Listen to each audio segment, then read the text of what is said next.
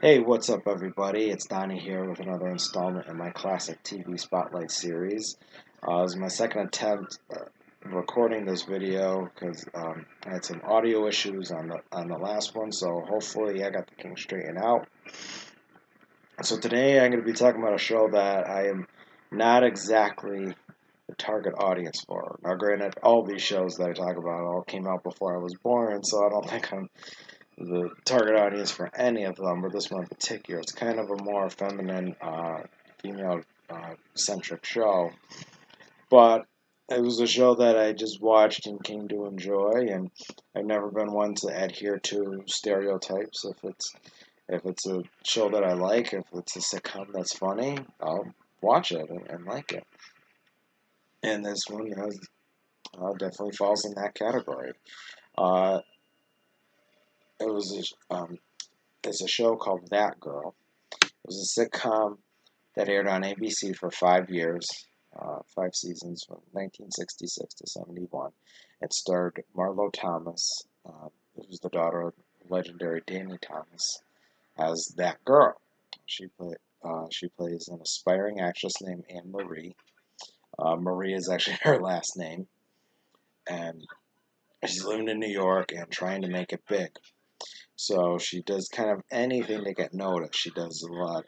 She goes on auditions, and does a lot of commercials and off Broadway plays and off Broadway plays, and do little bit parts in movies and TV shows. She has a comedy act in one episode. She does modeling gigs, car shows, just a, a little bit of everything. Um, just hoping to get noticed. Now, since this isn't steady work, she does a lot of other little temp jobs, and she may work as a server in one episode. She may work at a hotel. She's a seamstress at a clothing factory, a secretary. In a Christmas episode, she plays one of Santa's helpers at a department store. It was actually the first episode I ever saw.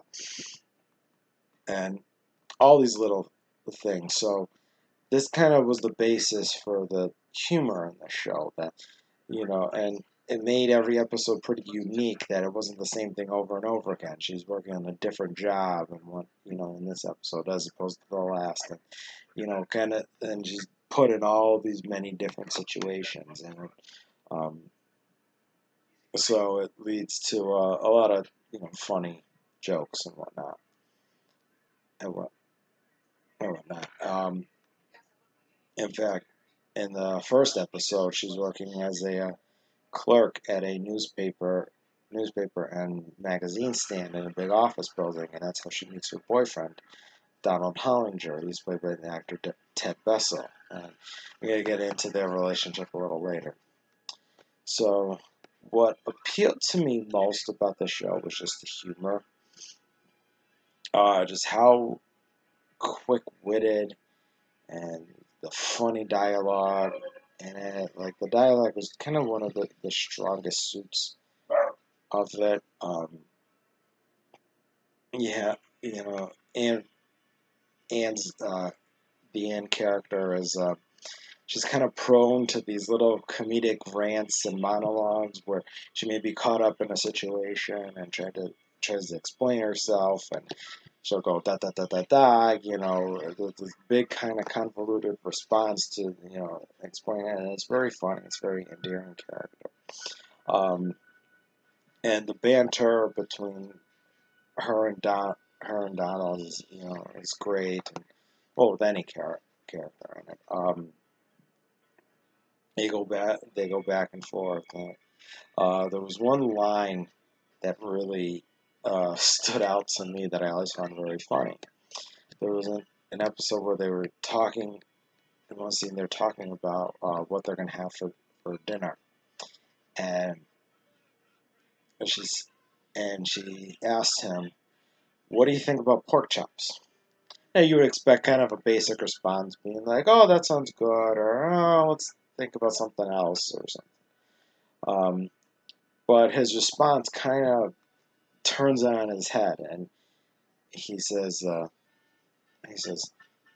pork chops as a meal, great, but as a tennis racket, not so much. So it's kind of just this fun, a little quippy line, and it's one thing I learned in writing that every line means something. They always serve to advance the plot or provide characterization, and that may be a future topic for a video uh, that I might do. But it just to kind of give a sense of what kind of show it is. It kind of, if you saw my video about the Dick Van Dyke Show and how much of a fan of it was that go really reminds me a lot of it with the same kind of feel to it and the same kind of humor. Just sharp, quick-witted. It was funny, and I was not, and it was not that surprising to learn that actually the creators of that girl got their start as writers in the Dick Van Dyke Show. So, if you're a fan of that, you might be a fan of that girl as well. A lot of the show is based off her, her trying to make as an actress, but a lot of it is also focuses on her relationship with Donald. They're kind of the two, main characters, and they had a very real relationship. Like they have ups and downs. There's episodes where they have arguments, and but they're very good and respectful to each other, and they're supportive of each other's careers, and it's very, it felt like a very real relationship and a great chemistry and that. And now I know it's over 50. It's over a 50-year show, but I will give kind of a spoiler alert about their relationship. So if you don't want to hear about it, you can skip over this next part, and I'll put in the description what parts what parts you should skip over. In the 5th and final season premiere, they get engaged. And you would expect, okay, the last season would all be devoted to the wedding and company with the final episode with them getting married. But it does not. And it's not because the show got canceled or whatever. It was actually deliberately done by Marlo Thomas. She didn't want to end on a wedding, and she just left them engaged. And she said she didn't want to send the wrong message to young girls that marriage was the ultimate goal and that you couldn't have a successful and fulfilling life unless you got married. So that was pretty progressive at the time. Okay, and then what? And welcome back to anyone who skipped over that part.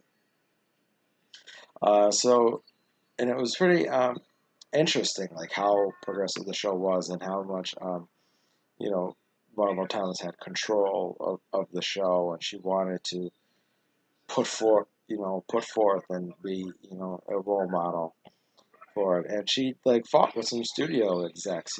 This was a kind of a groundbreaking show that it was one of the first shows to focus on a young single woman at the time. That until then, single women characters were either daughters in a family sitcom or a domestic, like a maid for a family. And this was one of the first. This now, and you could see what did the you know how this kind of laid the foundation for shows to follow. Without that girl, would there have ever been like a Mary Tyler Moore show or Murphy Brown or Ally McBeal, whatever. So it just it's like a huge influence on TV history. Now, granted, that girl didn't really delve into serious topics or topics of the day. Like if you saw my episode, my video about the rural purge and how a lot of shows that came to follow were dealt with issues, but this didn't really have so much. But just the basis of the show was very progressive. But one final thing about that girl is it's kind of the calling card of the show. It became what it was most known for. It was known for its cold openings, which never heard of a cold opening. It's typically a scene in a television show that comes before the opening credits. It's like an opening introduction scene and that. And every episode of that girl had one of these, and it would always end in the same way, where someone would point to Anne, or sometimes a picture of Anne, or sometimes she would point to herself, and they would say that girl, and then it'd go into the opening credits.